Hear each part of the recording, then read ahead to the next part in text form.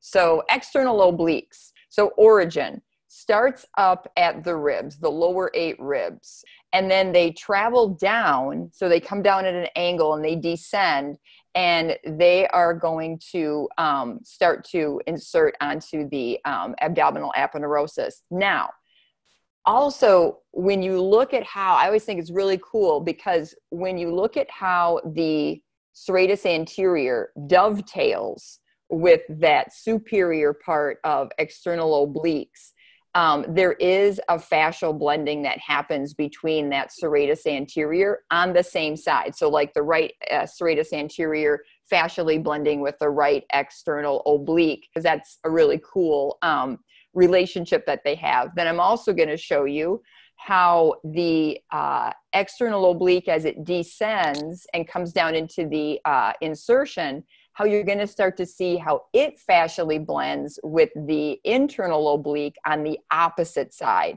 So we create almost like this sash that goes down from top all the way down from the right side, if we're looking at right external oblique and right serratus anterior, and it comes all the way down, and then it crosses and goes over to the left side and down to that left hip area. The insertion is going to be of external obliques. Like I said, once it comes down from those lower 8 ribs and it descends, it is going to have insertions on the abdominal aponeurosis, which is that sheet of connective tissue that's over the front of like that rectus abdominis.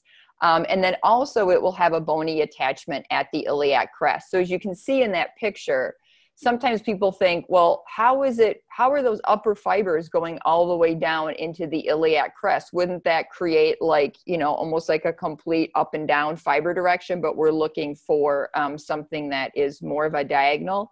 Well, that's why you have some of the insertion being that abdominal aponeurosis, which is over that rectus abdominis. So some of those upper fibers will use the abdominal aponeurosis as an insertion, while some of the lower fibers that are coming from some of the lower ribs are going to use that iliac crest. They'll just go to what's closest for them, but yet still be able to keep that, that diagonal fiber direction.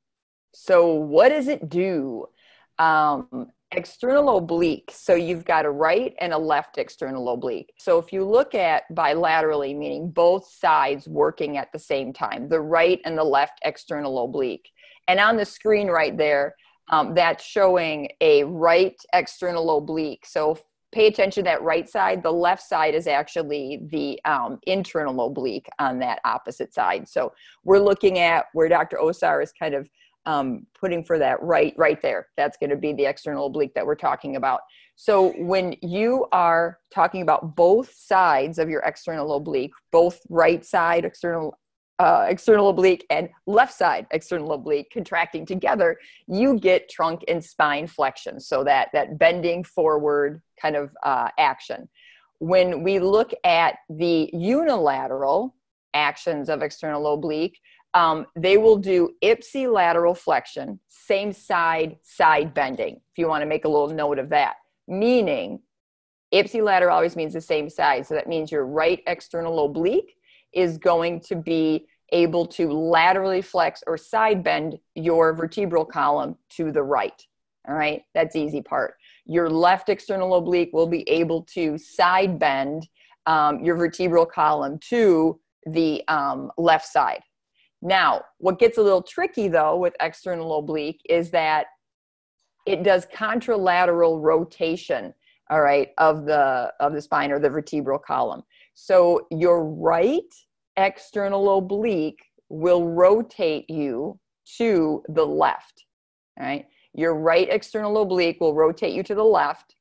Your left external oblique will rotate you to the right.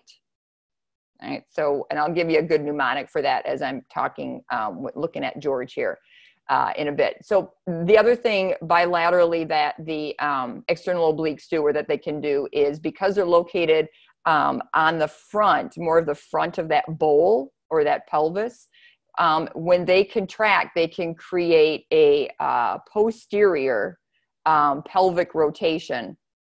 Okay, so we're going to start with the external oblique, and the external oblique will be represented by the green, all right, by the green tape right here. And with the external oblique, remember we said that what it does is it is going to start from the ribs, the lower 8 ribs. And actually over here, I'm going to show you on George where you see these red spots here. So here, here, here, here, these little stripes here, these are representing where the external oblique is going to originate from. Just, you can barely see them underneath there, right? And they do bring it all the way back here to those 2 floating ribs. So its origin comes from here, and then it comes down, and some of these upper fibers are going to insert onto that abdominal aponeuroses. And then some of these lower fibers are the ones that are going to come down and insert onto the anterior iliac crest. So you've got this, what I try to do when I teach this is I think about the fiber direction, right? Like how it's coming down, because that helps you to understand to what its relationship is to the opposing side, internal oblique, and also in terms of what it does with rotation.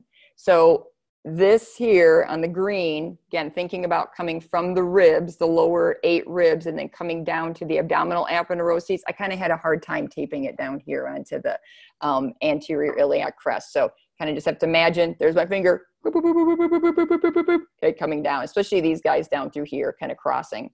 So now I'm going to move to myself, all right, human George, all right, and here's how, gotta move this down here, whoa. All right, so here on myself, all right, the white is going to represent that abdominal aponeuroses.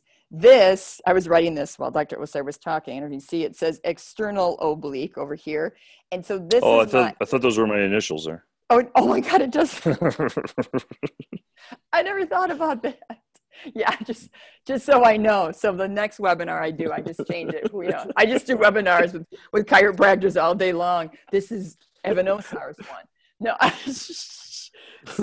so when I think about the fiber direction of the external obliques, think about it as if you're putting your hands in your pocket. Like if you had a hoodie on and you're putting your hands in your pocket, that's the fiber direction of external obliques. So from the ribs, going down to the abdominal aponeuroses, going down into that anterior iliac crest.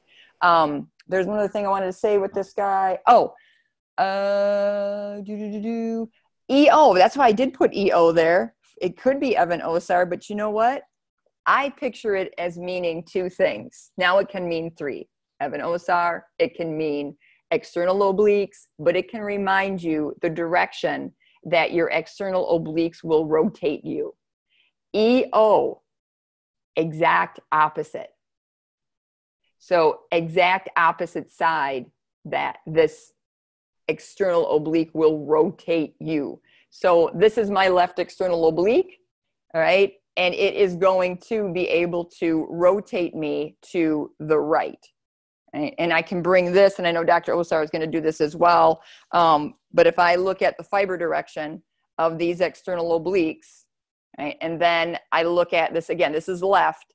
Notice that when I rotate my torso to the right, the attachment sites get closer together. The brain is telling this muscle to shorten and contract and create this rotation to the opposite side. Grab a yoga strap and or band if you have it. If you don't have it, no worries. You can also use a bathrobe strap as well, or a belt if you don't have that. Just grab something. If you don't have anything, use your hands. But the reason why we don't like to use your hands is because a lot of your clients don't have enough shoulder rotation or motion, and they just tighten their shoulders up if they use their hands. But you could use your hands if you have very mobile shoulders. Now, before we get started, let's do our self-assessment. So I want you to stand up and sit back down towards the edge of your chair, sit on your sit bones, and just get relatively aligned. So again, don't force your posture, but just get yourself stacked up, because if your clients are slumping down like this, you're not going to get a great rotation assessment. So I'm going to sit on my sit bones, sit towards the edge of my chair, nice and tall. And now what I want you to do is cross your hands over top your shoulders. Now, what I want you to do is just go slowly with this, because a lot of your clients will go fast. They'll just go, yeah, I don't feel any difference side to side, but they're going too fast. So let's do it really slow and specifically and methodically.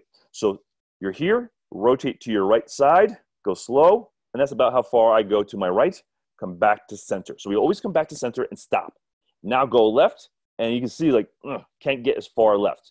Do it a couple more times just so you get a sense for your own side. Rotate right. And for me, it's a little bit easier. It feels freer to me. Come back, rotate left. Yeah, I can force it, but here's what I have to do. Here's what a lot of your clients will do. I can't go left, so what I do is I do this. I start to translate and flex and rotate. I'm going to turn this down just a little bit. So I can't get left. This is where I stop. So I'll either do one or two things. I'll do this. This is the most common thing. Or I'll do this, where I arch up and over. So it's not pure rotation. So let me try that one more time. Right, pretty easy and free. Come back to center. Left, real restricted. And I can come further if I compensate. So do that on yourself and see if you find a side that's restricted. Okay, because I want you to focus on the side that's more restricted. Okay, so my left rotation is more restricted.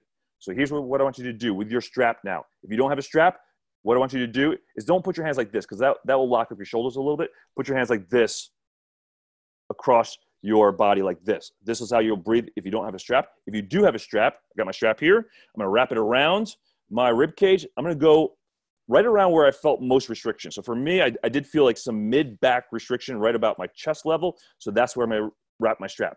I'm going to hold my strap in opposing hands like this. Nice and relaxed shoulders, wide shoulders. And now let's breathe. So go ahead and breathe into your strap. Pause. And breathe out. Adriana, have a great day. Thank you for being on. You'll have the recording after this is over.